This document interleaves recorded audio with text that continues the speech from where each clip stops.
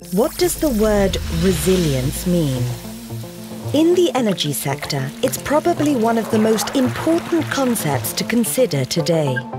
New physical, financial and virtual risks are posing ever greater threats to the energy sector. Will it withstand the pressures, or will it break? We need resilience. The demand for secure, affordable and environmentally sustainable energy is growing. But these demands place strain on energy infrastructure, resources and financing, especially now when energy policies and technologies are in transition across the globe. The decisions and investments made today will lock us into our energy future for the next 20 to 30 years. To ensure resilience, energy infrastructure must be designed and built not only stronger, but smarter. To do this, the World Energy Council and their partners have identified 3 crucial areas of emerging risk that we must address. Firstly, extreme weather. Frequent and severe weather events can impact on infrastructure. Transmission and distribution networks can be seriously damaged by storms or hurricanes. Hydropower generation can be impacted with droughts and changing rainfall patterns.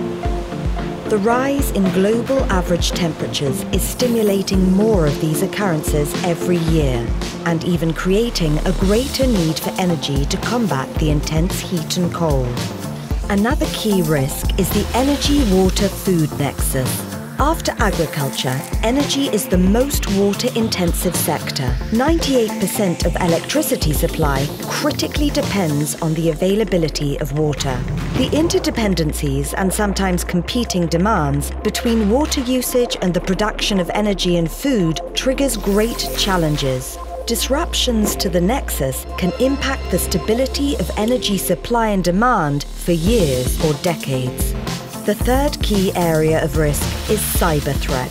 The digitization of the energy sector has resulted in a massive development of new methods and enhanced abilities to share data, improve management, and increase efficiencies. With this comes increased vulnerabilities. It changes the risk profile of energy systems, which will impact on financial requirements. And sophisticated cyber attacks have already led to some of the first real incidents disrupting energy systems.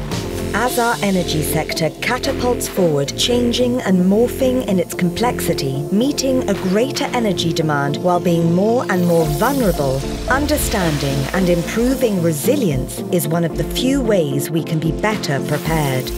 To increase resilience, the World Energy Council and its partners recommend 7 actions are taken. Key recommendations include finding creative financing solutions, such as attracting investments from a more diverse group of investors and understanding risk transfer with tailored instruments such as weather derivatives and cyber insurance. Improving information sharing and harmonizing cross-border actions, as well as a greater degree of diversity in energy infrastructure makeup. Creating a legal framework that clearly defines the required levels of resilience for energy infrastructure. Taking action will reduce exposure, unlock capital, and ultimately cut costs, ensuring the resilience of tomorrow's energy systems for the greatest benefit of all. In an increasingly financially constrained world, focusing on resilient energy infrastructure makes business and political sense. It is no longer an option, it is a must. Find out more at worldenergy.org/publications.